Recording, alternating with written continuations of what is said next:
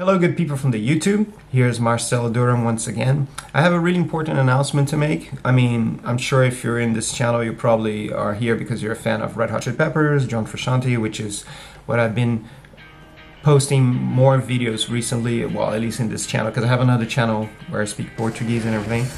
I'm half British, half Brazilian, so I had this channel which is way bigger than this one, has 10,000 followers, which is Marcelo Durham BR, the Brazilian one. And this one is the GB from Great Britain because I live in London. And anyway, well, I have this announcement to make, which is that I'm putting out a record.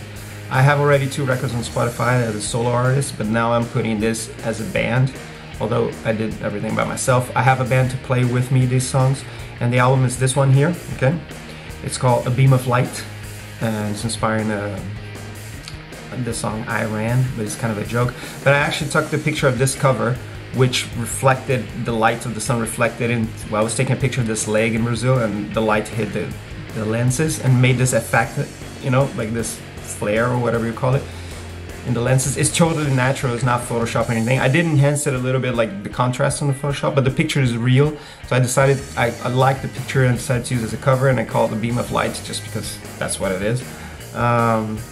So not really creative, to be honest, but it's a bit of a joke with that song I Ran that has the beam of light. It's kind of a, you know, it's a cheesy thing, but it's on purpose, like a bit of a joke. And the name of the band is M-Files, which is also something that might change in the future, who knows.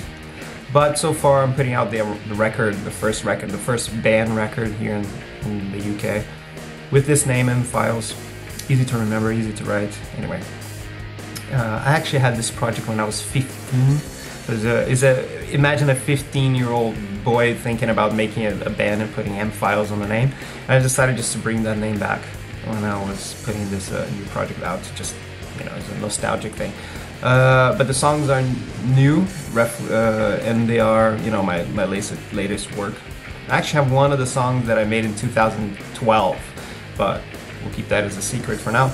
And anyway, you can hear some of the songs already on YouTube. I'm gonna put a playlist of some of them that are here, and I'm also gonna make videos eventually talking about the songs and how about them, how to play them maybe, and, you know, effects that I use or whatever.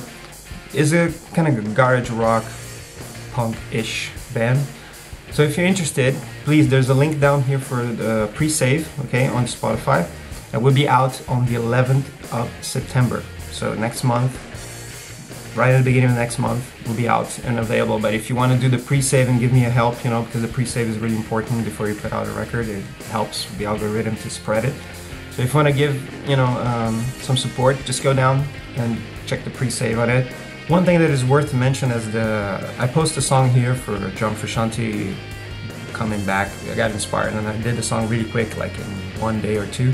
And I posted here, got 7,000 views and a lot of likes. So that song is actually in the album. It's track 4, and I just wanted to mention that here, since most people that come to this channel like, you know, what I post about Red Hot Chili Peppers and John Frusciante. And I'm gonna finish, and I'm gonna keep this short because it's just an announcement of the new record. Thank you for watching, thanks for the attention, and I hope you enjoyed the record, and I will be posting things more here about this album, as well as the Red Hot Chili Peppers, John Frusciante, because that's what I like to post about anyway. Okay, take care, stay in peace, and see you next time. Bye.